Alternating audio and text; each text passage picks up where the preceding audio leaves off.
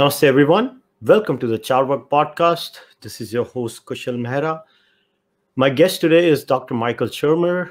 Dr. Shermer is an American science writer and a historian of science. He's the founder of the Skeptic Society and the editor-in-chief of its magazine, Skeptic. He teaches a yearly critical thinking course called Skepticism 101 at Chapman University, California. He's the host of a famous podcast called The Science Salon, which I actually listen to regularly. And he's an author of several books, which some of them I even have read. But today we're going to talk about his latest book, Giving the Devil His Due, Reflections of a Scientific Humanist. Dr. Shermer, thank you very much for coming on the podcast. Oh, nice to see you. Thanks for having me. So, Dr. Shermer, I wanted to start by asking you the first question, which was, obviously, this book is a collation of a lot of your previous work, a lot of the articles that you've written over the years. So I actually wanted to start with, why did you feel the need that you needed to collate these things and revisit them? Yep. So there's the book, and the devil, as portrayed in the shadow here, is anyone that you disagree with, that you don't like, that says something that you find reprehensible or disagreeable in some way. Which is basically everybody. That is, at some point, you'll disagree with somebody, pretty much everybody, about something. And the reason I put this book together was because traditionally, free speech has been defended by liberals and classical liberals and progressives and those on the left. But something's happened in the last decade or two in which now it's the right and conservatives defending free speech and liberals that have become censorious. That is to say, they want to censor hate speech and people that they find deplorable or hateful or bigoted or racist or misogynist or whatever. And while that may sound good in principle, like, yeah, we don't want to hear from people that are hateful and that use the N-word and things like that, which I get totally, of course. But in fact, the problem with that is that once you go down the road of censoring people, then what happens when it turns on you and you become the person that is saying something that the majority finds disagreeable or hate speech or whatever, then you've already signed off on censorship. So there's no reason why you shouldn't be silenced. So my argument is that we should give the devil his due for our own safety's sake. That is to say, when you're the devil, which of course we all will be at some point, when other people find what we have to say, that is disagreeable. So that's the core argument. All right, Dr. Shermer, so obviously your book is divided into 5 parts, but what stood out for me personally, because I live in a country, and I'm being very honest with you, we don't have free speech in India the way you guys have it in America. So just to give you a brief idea, so we have laws like Section 124, which is a sedition law. So basically, the state can just put you into jail thinking that you're, quote unquote, anti-national, or a lot of things. We have blasphemy laws in India from the British time, something like 295A, or just something like 153A, which is just, oh, you're disturbing public order. And people are just randomly, and each and every political outfit in India is guilty of exploiting such laws. So when I was going through this chapter, the first 6 chapters, which is part of the first section, what stood out to me was the way you were presenting free speech. But at the same time, America being the central focus of the world, the entire globe kind of follows American politics. And what I look at American politics happening today is somehow, in my view, the orthodoxy has kind of shifted.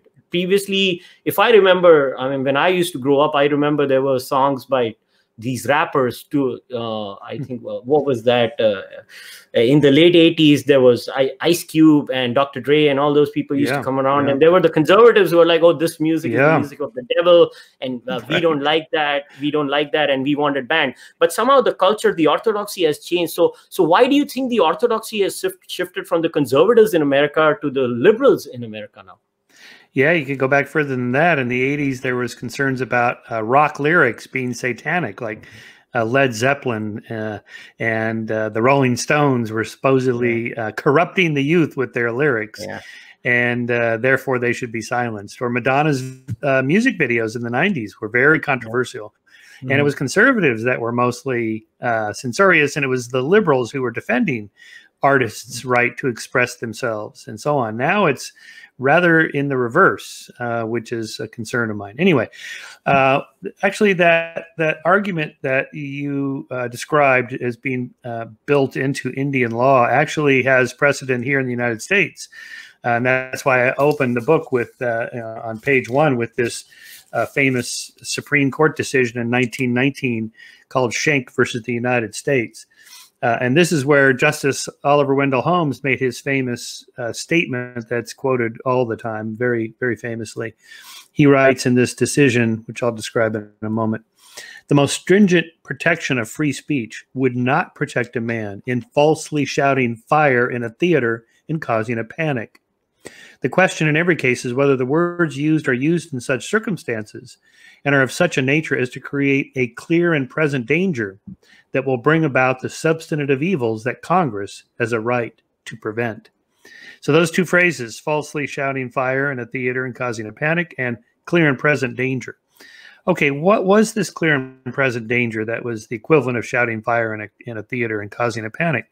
This guy named Charles Schenck was head of the Socialist Party in Philadelphia, and he was handing out flyers to draft-age men.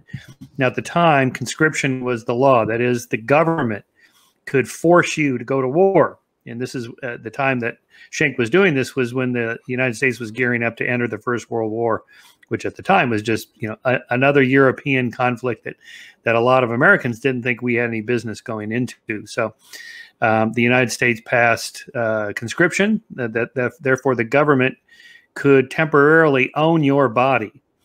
And Schenck argued that that's unconstitutional because the 13th Amendment prohibits involuntary servitude or slavery. And so he passed out these flyers that basically reminded people, this is unconstitutional. You should not do this. You should resist the draft. Now, today, that doesn't sound all that big a deal after Vietnam and all the draft dodgers and draft card burners and people that ran off to Canada and so on. Yeah, by the way, I missed the draft by about 2 months, but it ended when I came of age to be drafted into Vietnam. Yeah, oh boy. Anyway, this is what Schenck was convicted of treason for and silenced, and said it was claimed that he was causing a clear and present danger to the United States security. That is by protesting the draft. Okay, this is crazy. This is, in fact, exactly what the First Amendment protects, the other part of the First Amendment, that is the right to peacefully assemble and protest actions by the government. And handing out flyers is peaceful protesting. There's no violence there. But here you see the shift from talking about words as violence. And that's what's happened on the left in the last 20 years or so. The equation of language with physical violence. And so I'm very critical of this. I think that's going too far. But if you track it back, you'll see that it was done with good intentions. That is to say, you shouldn't call African Americans the N-word. You shouldn't call women the C-word. And you shouldn't call Jews kikes and Asians gooks and so forth. And almost everybody will go, yeah, of course, that's abhorrent. I would never do that. But that's our modern, sensibilities. Those words were used pretty commonly, going back, say, the last century or so, except for the last 20 years or so. So making that argument. But then from there, you go to phrases and sentences and very thoughts or ideas that become considered dangerous, a clear and present danger. Therefore, they should be outlawed. And then all of a sudden you have the thought police and the language police, and you have all this campus craziness of safe spaces so students don't have to hear a speaker. Maybe it's a conservative like Charles Murray that wants to speak on a campus, or Heather McDonald, and they're deplatformed, or the heckler's veto. They come in and shout them out with noisemakers and chants. And so anyway, the whole first part of my book is kind of push back against that and describe what went wrong. The left just went off the rails here. They started off with good intentions and then lost their way by setting up this category, this bin in which we're going to put things we don't like the N-word. Okay, yeah, that's for sure goes in there. But all of a sudden, the bin gets larger and larger and larger until you get this list of microaggressions that I reprinted in the book from the University of California system, in which students and faculty and administrators had said, here's a list of things that are offensive to other people. And wow, it just goes on for pages and pages. It's like, this is just crazy. Like asking, where are you from? Or, oh, you're good at math. Or, I think I don't see color when I look at people. These are all allegedly offensive things. And so pretty soon students are now just self-censoring. They're afraid to say anything because they, something they say may be on the list and they may get in trouble for it. And I don't mean in trouble legally. It's not like the government's going to come in and arrest you like the problem you described in your country. But the cancel culture of social media is so powerful now that people are afraid to say anything.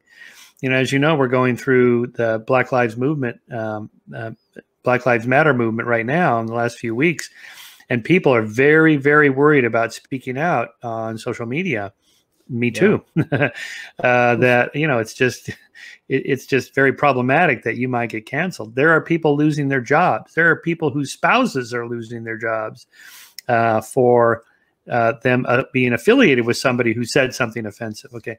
So this has real world consequences. And I think we need to push back against that.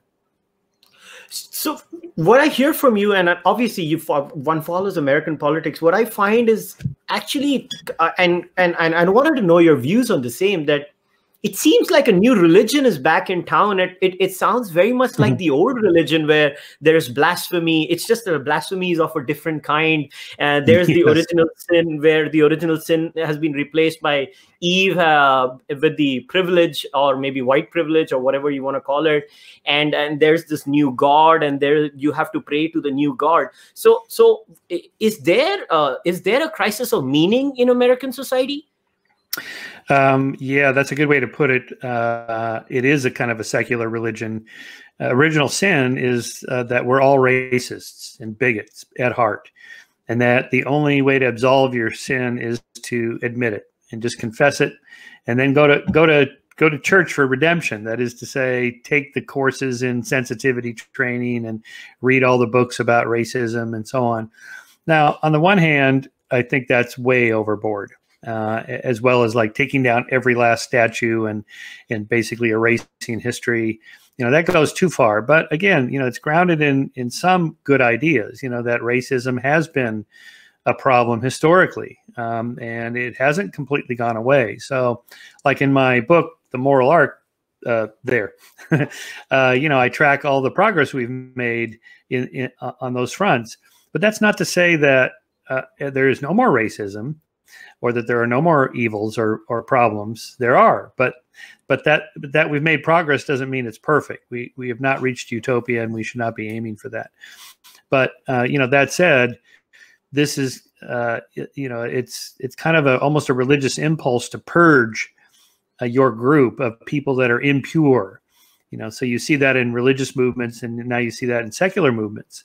Atheism went through that back in the 2000s when, after Richard Dawkins' book was published, The God Delusion, it kind of drove people into different camps. Like, should you be militant about your atheism, like maybe Christopher Hitchens and Dawkins, or should you be more conciliatory, so that there was kind of divisions there. And then it split up again when social justice movement took off within the atheism movement. So there became this thing called atheism plus.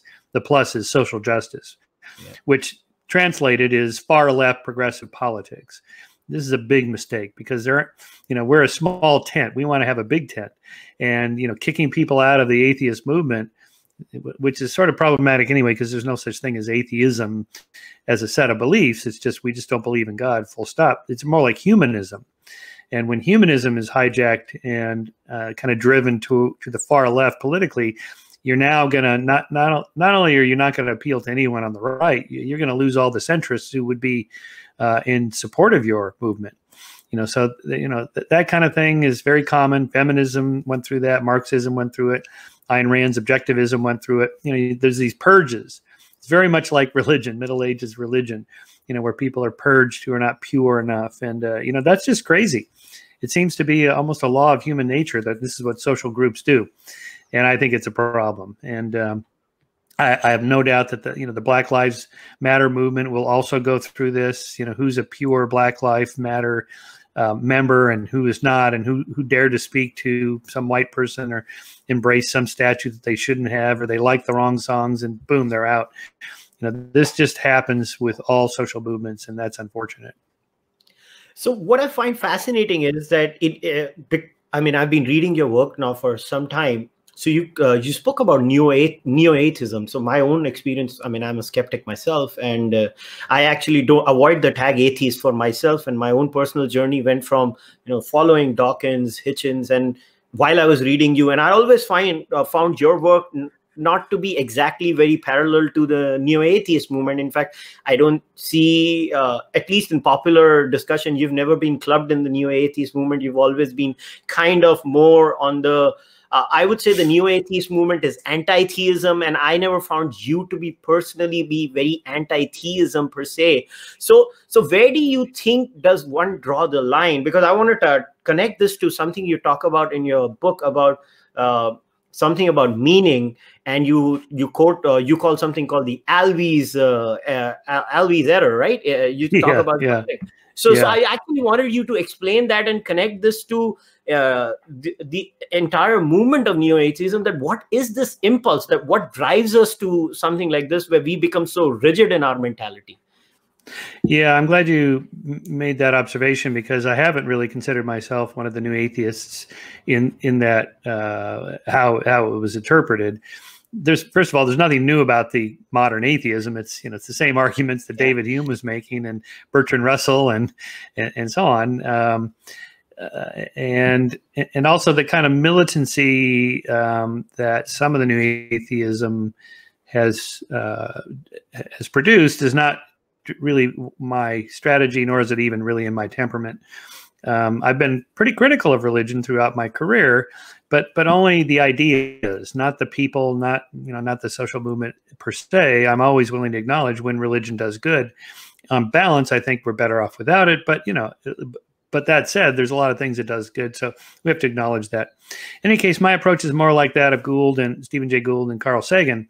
Sagan used to make the argument that if we want to rid the world of nuclear weapons and we want to cut back on CO2 gases to deal with climate change and so forth, we need the Christians and the Jews and the Muslims, and we need the Buddhists and the Hindus. We need everybody on board with this. So if you alienate people by saying, by the way, your most cherished beliefs are a bunch of bullshit, and now I'd like you to help me out with this other problem, well, you've lost them, right? So I don't think it's a good strategy. In any case, as I said, I don't want to define myself by what I don't believe, any more than anybody else would. It's what do you believe, right? So I'm a humanist, a secular humanist, or scientific humanist, as I'm taken to calling it now. The subtitle of the book is, I've tried this out, Reflections of a Scientific Humanist. Because secular humanism as a phrase or movement has become too politicized. Again, just shifting toward the far left progressive politics, you're going to leave out a lot of people. I don't think that's a good idea.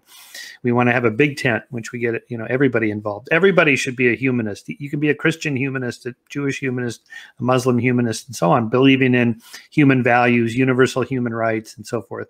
So a set of doctrines that we assert affirmatively, this is the things we believe, that are all encompassing and inclusive, is a more positive way to go than just defining all the things we don't believe, which is a long list.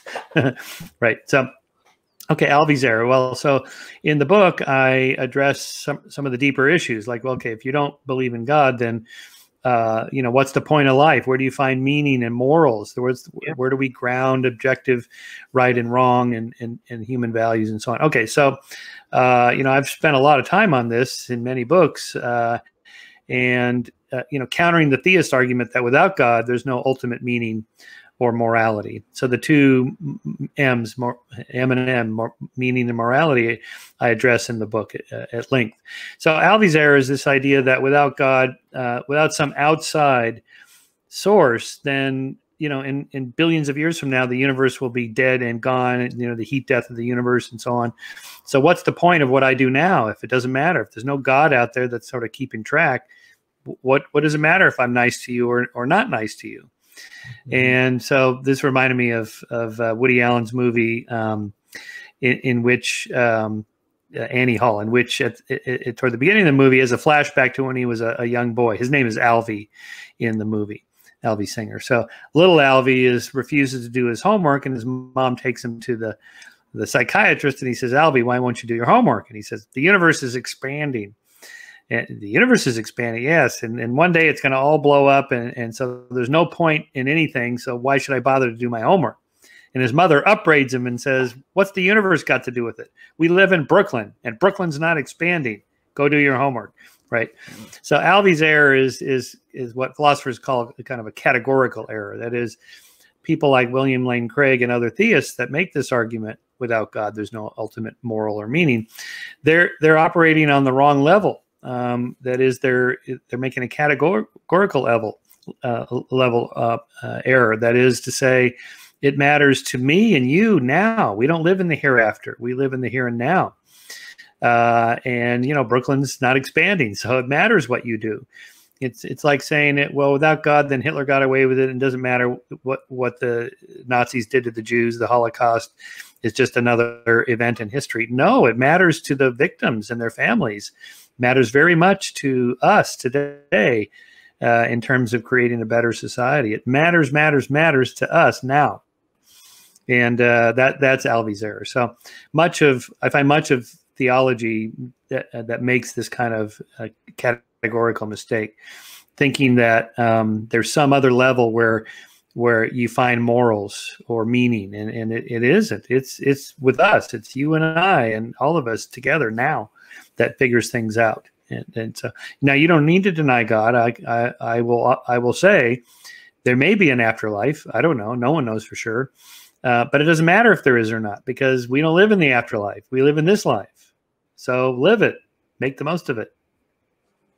Another thing I actually wanted to know your views about, I mean, obviously I'm aware of it because I've been reading your work for a while, but for the listeners and the viewers who are going to watch this, you've always been a compatibilist when it comes to issues like free will. You've been a compatibilist. I mean, obviously there are two sides of this coin where, I mean, at least in the neo atheist movement, you have one side, you have Daniel Dennett, who refutes the Sam Harris argument. And basically, I think Sam Harris, although now he has given up on the Libet example, because I think there was a recent, I don't know, they tried to replicate Libet's results and they found some problems in Libet's testing protocol, something of that sort.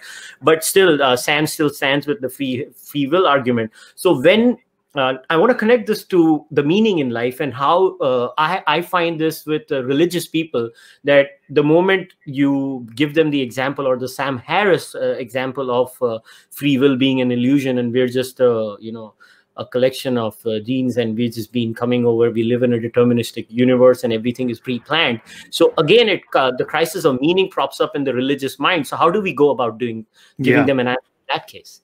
Certainly, one aspect of finding meaning and morality is free will. You have to at least feel like you have volition, that you're making choices, or else it's not really a moral choice. If you had no choice, if you had to do what you had to do because of the laws of physics and so forth, then how would you hold anybody accountable? How would you hold a homicidal, genocidal maniac accountable? And they don't have to hold themselves accountable. Okay. And so that's one problem. And also with meaning, I mean, you have to kind of choose to find your own meaning by choosing to do things that are more long-term and consequential, that give meaning to life. Okay. So I'm a compatibilist like Dan Dennett. I'm not a philosopher. So, some of these arguments and analyses get fairly technical, but so first I just recommend Dan Dennett's book, Freedom Evolves, I think is the best thing he's done on this, where you have the concept of degrees of freedom. That is to say, instead of thinking of it as black and white, it's either determined or completely free. No. There's degrees of freedom. So, bacteria have very few degrees of freedom, right? There's only a couple of factors in chemistry that sort of drive bacteria to go left or right or up or down or do this or that, consume other chemicals for nutrients and so on. But you can just go right up the scale to, you know, more complex single cell organisms, to multicellular organisms, to, I don't know, just say insects, to mammals, to dogs, to chimps, to us. You know, we have more degrees of freedom than, say, the dog does. And even within people, some people have more degrees of freedom than others. People that are drug addicts, for example, for whatever reason, genetics, brain chemistry, who knows what else. You know, some people are more susceptible to alcohol and drugs than others. And so I'm willing to acknowledge they have less freedom than I have, let's say, to control their impulse to take drugs. But they still have some degrees of freedom. We know of drug addicts that do overcome it. And we know alcoholics that stop drinking and so forth. So it's obviously doable. And so if you employ that concept and then one other, that is to say, we are actively involved in the causal net of the universe by understanding the various causes that impinge on human action, including our own. So let's say I am aware of the things that make me hungry at a certain time of the day, like I'm going to want to have some chocolate chip cookies or ice cream after dinner, say between 7 and 9 o'clock. Well, I can now say, here it is midday, actively choose to make sure there's none of that in the house if I want to lose weight, because I know future Shermer is going to want those. So current Shermer has got to trick future Shermer into not falling for those vectors that cause him to do certain things, right? So that's an example of where I'm freely choosing to be aware of what could cause future me to succumb to these temptations, right? That's a way of saying that it didn't have to be. That is to say, I don't think the universe is predetermined from the very beginning of the Big Bang or something like that, nor are our lives predetermined. Even though we live in a determined universe with a causal net and all the laws of physics and so forth, we are involved in that. We're part of it. And so we make choices along the way, aware of these intervening variables. And so that is where I find that you can hold people morally accountable. You knew that it was wrong. I mean, legally, I think the law has tracked this fairly well over the centuries, starting with the Macnaghten Law in England in the 19th century, which turned on this guy named Macnaghten, who that came down to, did he know what he did was wrong? And if the answer is no, the person is completely crazy, or they're insane, or they were drug addled or whatever, then we don't have to hold them as accountable as somebody who did. And that's the insanity plea. Now, that's not practiced very often, and there aren't very many people that applies to. But for the most part, we want to know, did you know that it was wrong? Because if you did know it was wrong, then you could have done otherwise. Anyway, that's the argument I make. I go into a little more detail on that in the moral arc, but that's it in essence. By the way, Benjamin Lebet, he was a compatibilist. He made an argument similar to the argument I just made, and similar to Dan Dennett's argument. So I think much of this turns on what do you mean by free will, and what do you mean by the word determinism? And I think a lot of philosophers get trapped or get caught up in the meaning of the words, and they end up going down one path or the other path, and just find that their position is totally defensible and that the other guy is just wrong. I think much of it depends on what you mean by those words. So I try to define them in a way like I just did, in which you go, okay, I could see that, without denying that we live in a deterministic universe, for sure, but we're part of that. Yeah. So I want to connect this now to something that I think it was chapter 21, where you talk about how to build civilization 1.0. And I also want to connect it to the part where you connect it with a tweet that was made by Elon Musk about, that asked him that, what kind of a government are you going to be having in Mars? And Elon said it will be a representative government. Now being in India, democracy.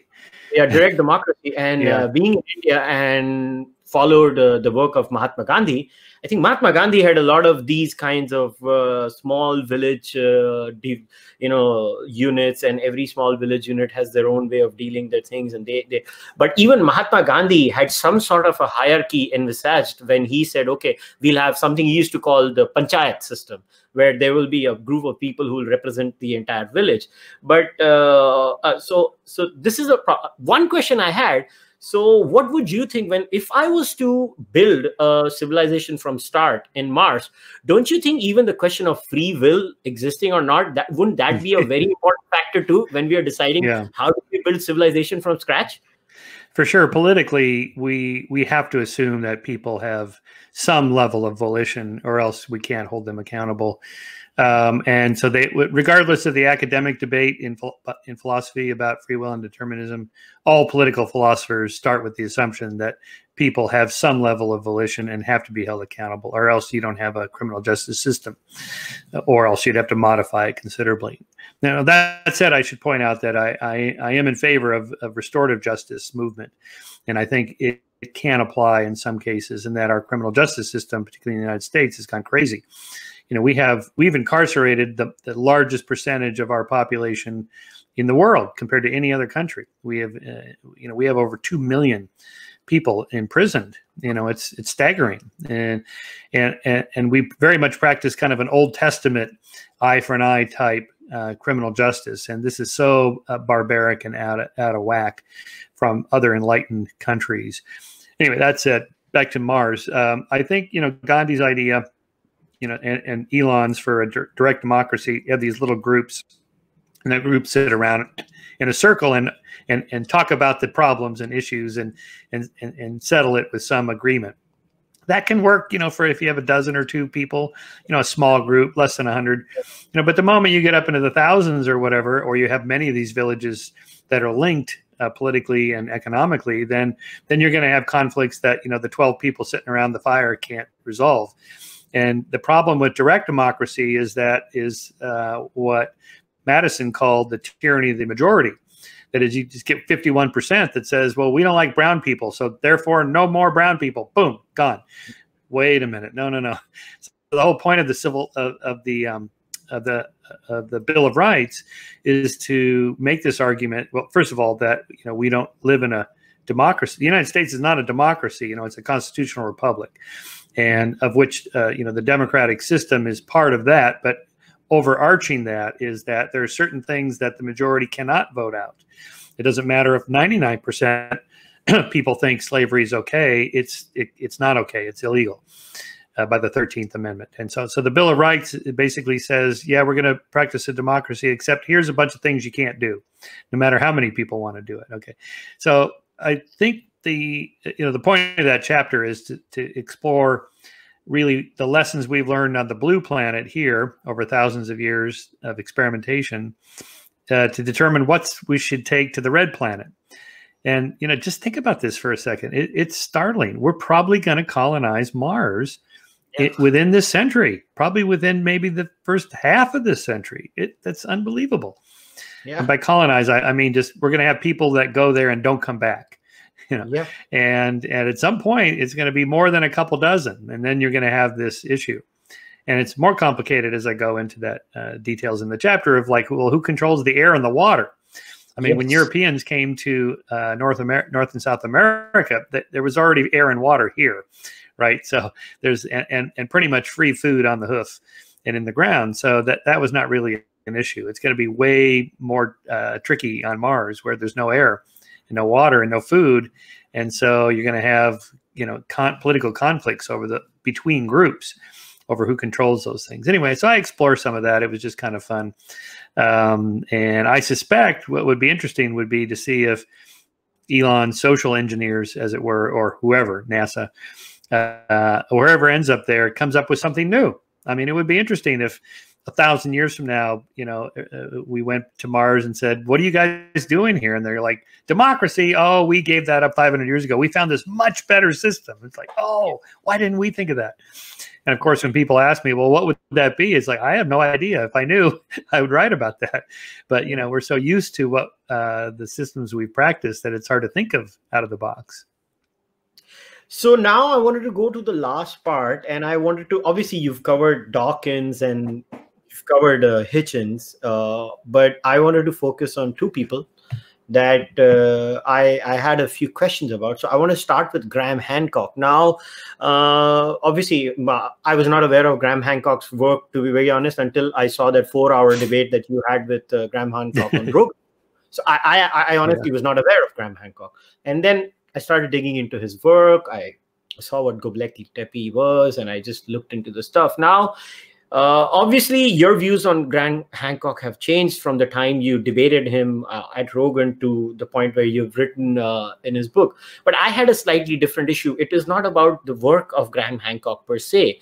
It is about the process of determining who is the outsider that we're supposed to take seriously. Because when I was reading this, in my brain, I was going, hang on, but there is no objective way of looking at this. How do we create a standard protocol where, let's say, there are many people who really, I mean, just speak booga booga. I mean, it's just, you know, I mean, it's just word salad that a lot of times, and you just don't get it. Yeah, it sounds like that to me. I mean, you can just go. I mean, to be a very famous example of that is there's a very famous random code generator of Deepak Chopra on the internet where you can just go online and you can just type a word and it has quantum repeated 3 times and it makes sense, but it actually means nothing. But when an average person, I mean, this is my experience a lot of times in my engagements. Like I call myself a Hindu, but Hinduism has a process where you can be a disbeliever and a Hindu, believer and a Hindu. So Hinduism is structured very differently. But when I have discussions with believing Hindus, and they give me these examples of Deepak Chopra is just one of them, but there are many other Hindus that, and they sound very profound, but it doesn't mean anything in the end. So how do we create that standard? So you ended up being sympathetic to Graham Hancock, but how do we create a standardized method for that? Yeah, this is what's known as the demarcation problem in the philosophy of science. How do we demarcate between science and pseudoscience, for example? I mean, this is much of what we do with, Skeptic Magazine there. Every issue we have, we're dealing with some people on the fringes or the margins who are challenging some mainstream theory. So how do you know that they're not onto something? And so there's no hard and fast rule that I could put in a single sentence or formula or whatever. But basically it comes down to what extent are you employing the tools of science to try to answer a question about nature? And pseudoscientists tend to go down the path of avoiding the methods of science. That is peer review, experimentation, collaboration with other people. These pseudoscience, they tend to operate alone in isolation. They're not part of a community of people that studies this particular area. Their theories tend to be grand and sweeping instead of solving one particular problem. Now a couple of caveats. One, first of all, as Michael Gordon points out in his book on pseudoscience, is that no one in the history of the world is ever identified as a pseudoscientist, thinking, well, I'm going to get up this morning and go down to my pseudo lab and collect some pseudo facts to test my pseudo theory, right? They think they're doing something genuine. And I get letters from all the time, corresponding with somebody this week, in fact, who is sure that the moon is hollow and that all of modern physics is wrong in terms of measuring gravity. The theory of gravity is wrong. There's no such thing as time. He goes on and on. And and I could tell he's a smart guy from his letters. They're long and detailed, and graphs and charts, and he's not dumb and he's not uneducated, but I could tell he knows nothing about physics and geology. And when I ask him, why don't you test this or publish it in a journal? Oh no, they'll never accept it. And so he doesn't work in a community of geologists or physicists. He doesn't try to solve some specific one little problem here. He has this grand theory to explain everything. Okay, these are signs that probably that's pseudoscience, right? Now, someone like Graham is right in the middle there. He's kind of in between because he's not a crank at all.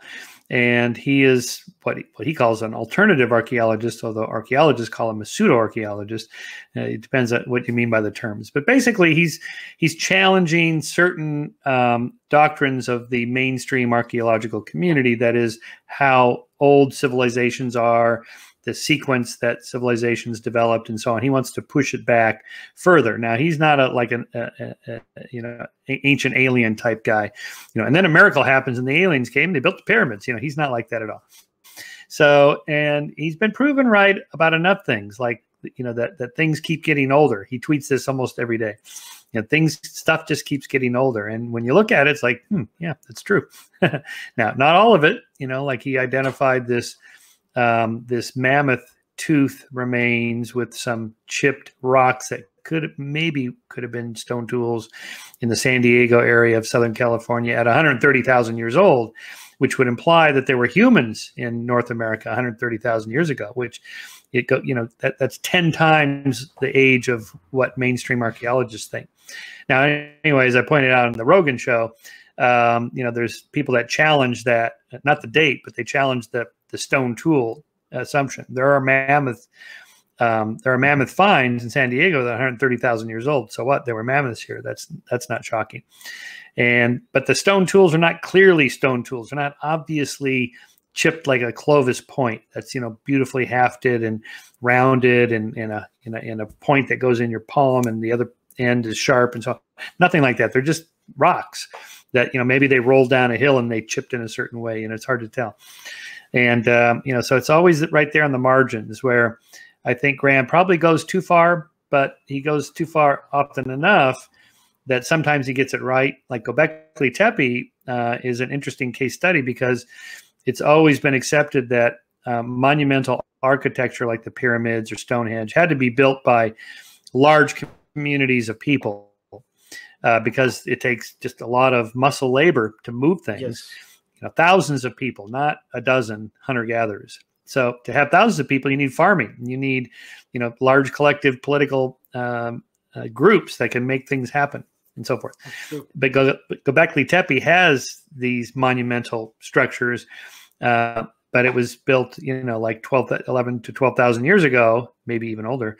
That there was no farming, there were no huge political organizations to make things happen like the Egyptians or the Druids, so either the timeline is completely wrong about all of civilization, or hunter-gatherers are able to do things that we didn't give them credit for, which is the place I go to, although Graham goes in the other direction.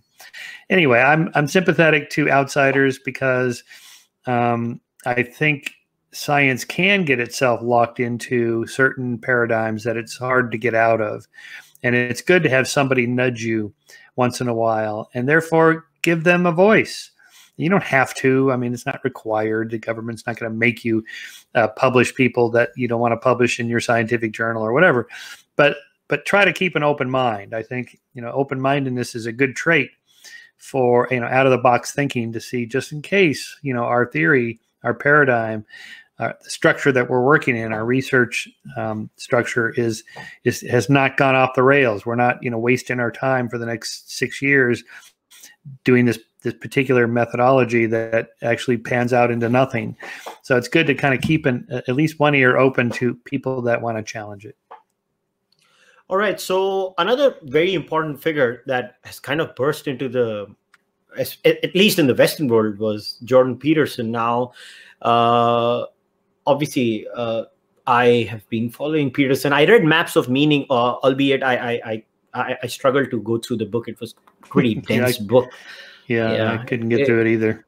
Yeah, it was a pretty dense book, but in fact, in some areas, I found some problems in the uses of the Kali example and stuff like that. In fact, I think that was a misrepresentation. I don't see actual Hindu mythology even meaning Kali in that sense. But what I found interesting was Jordan Peterson keeps insisting on the word truth all the time. In fact, it was like a 2-hour conversation with Sam Harris where they could not even agree on what the truth is. And what I find very interesting is that if we can't even agree on something like the truth, then how does one actually function in a regular day-to-day life, or how does one do science? So what are metaphorical truths that Jordan Peterson talks about? What are they grounded on? And I have never figured out what is the basis of their grounding. Well, I'm not sure I know for sure, but from what I've been able to discern when I wrote that chapter on Jordan, is that well, let's do the kind of the simple version of it, that there are metaphorical truths, say in literature.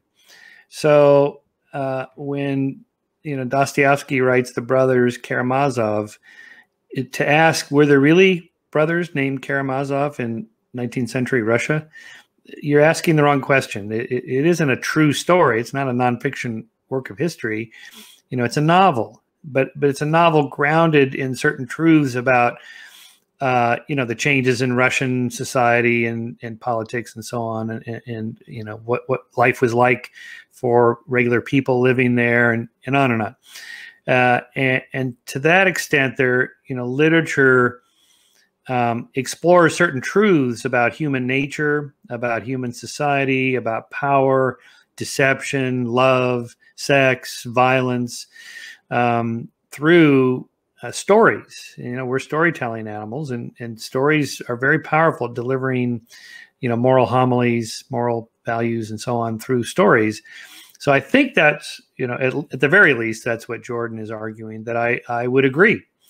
A Jane Austen novel, a Shakespeare play, these works of literature touch on deep themes in human nature and society that are true. And now there's a whole area of evolutionary literary studies, kind of an evolutionary psychology applied to literature. There's certain themes that come up over and over and over in literature, and there's a reason they do. It's because they're true, that the themes are true, that is to say. So I think that's fine. I think where Jordan gets into trouble with scientists, say, or more materialists like myself, is, when we ask, did someone named Jesus really exist? Was he really crucified? Was he really resurrected? Well, I think Jordan and I would agree, yeah, probably someone named Jesus really existed. And he was probably crucified because the Romans crucified everybody. But when you get down to this question, was he resurrected? Did he die and come back from the dead? Right. Mm-hmm. Well, most scientists following Hume would say no, that in kind of a Bayesian reasoning argument, that is to say, you should apportion your beliefs to the evidence, or icici, as Sagan said, extraordinary claims require extraordinary evidence.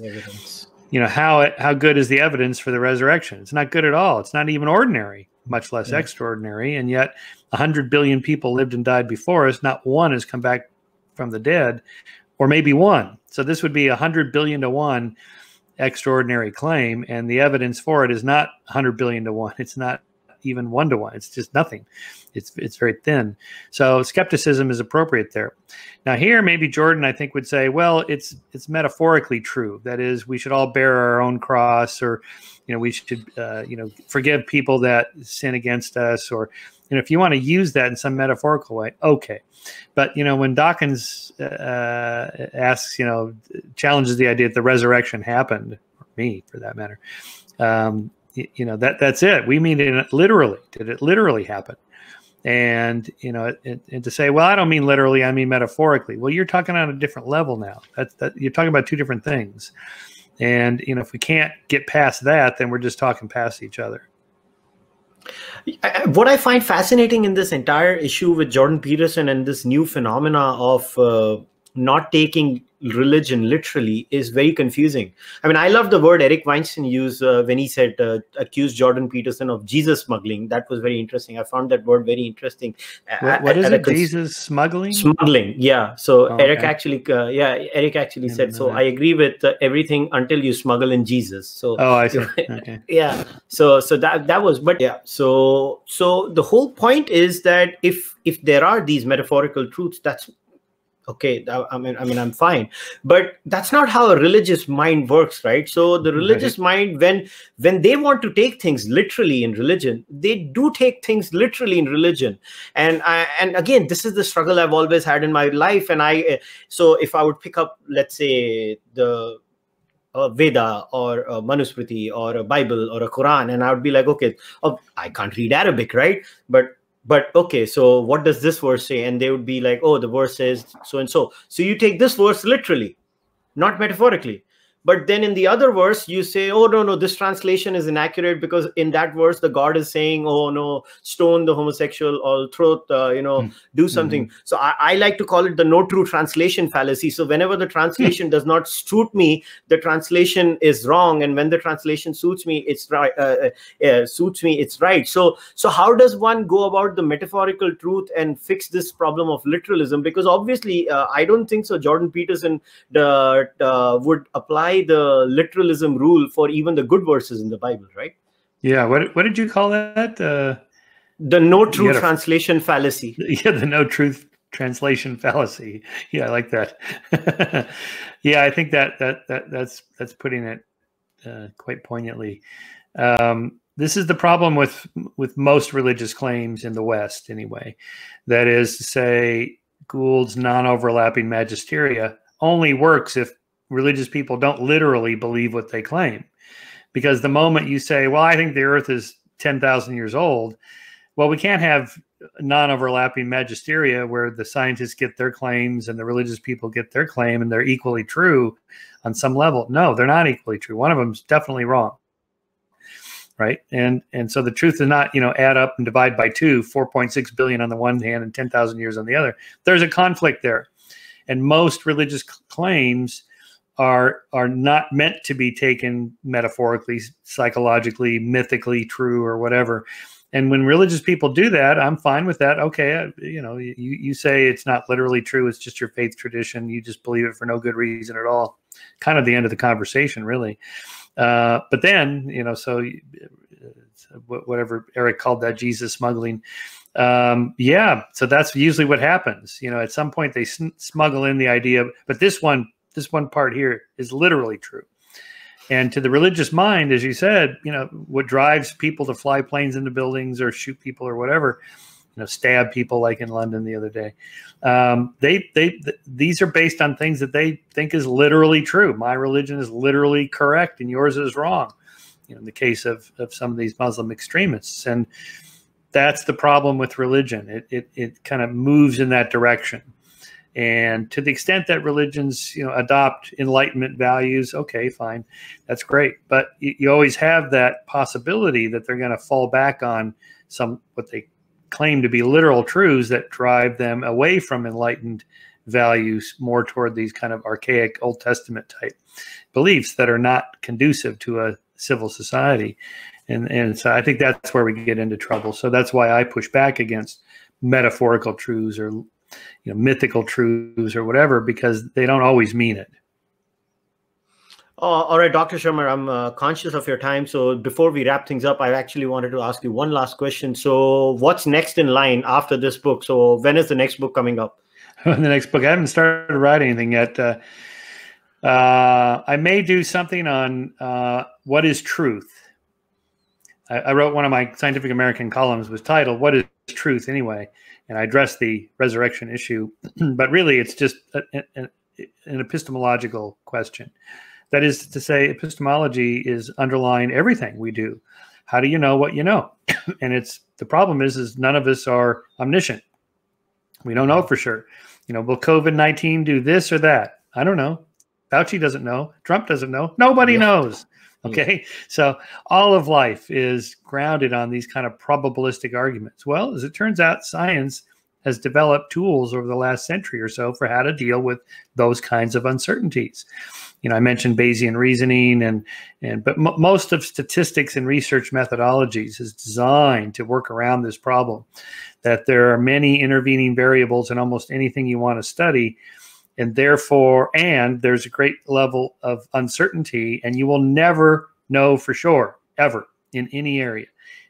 Does smoking cause cancer? Surely it does. 100%. No, not 100%. Obviously, there's other factors, because there's plenty of people that smoke their whole lives and they never get cancer. All right. So why is that? Obviously, there's other factors. Okay. So nobody knows anything for sure. And I think that what is truth anyway is like the biggest question of all. So I may roll up my sleeves and take the next couple of years to tackle that problem in my unique way. That is to say, using all the examples that we study in Skeptic Magazine and so on, not a book on epistemology that's been done to death, by people a lot smarter than I am in philosophy. Now, mine is from a kind of a scientific skeptic's perspective. So I think I may move in that direction.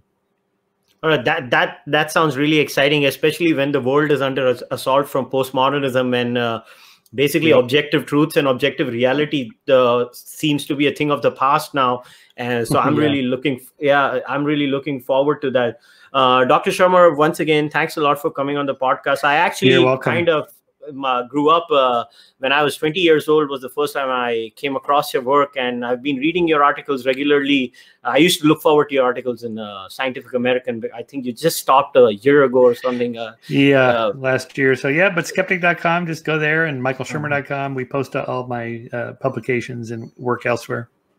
All right, guys. So it's time to end the podcast. I've kept all the details of Dr. Shermer's book, skeptic.com. If you want to support the Science Alone podcast or the Skeptic Society, I've left the link, the Patreon link, right in the description of the podcast. If you want to support my podcast, you know the drill. You can go on YouTube. You can go on Patreon. Until then, I'll see you next time. Namaste. Take care. Goodbye.